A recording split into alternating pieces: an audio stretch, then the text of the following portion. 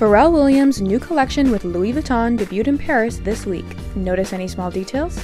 Those teeny tiny spots of color aren't spilled paint droplets, they're portraits by famous artist Henry Taylor. Henry Taylor is a societal portraitist using people to paint a larger cultural narrative. For 10 years, Taylor worked as a psychiatric technician where he would paint portraits of patients with a nuanced approach to their inner lives.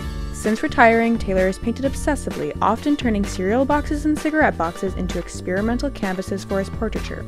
His work functions as a critical lens through which to view Black life in America, both past and future. Discover how art is interwoven into life at archive.net.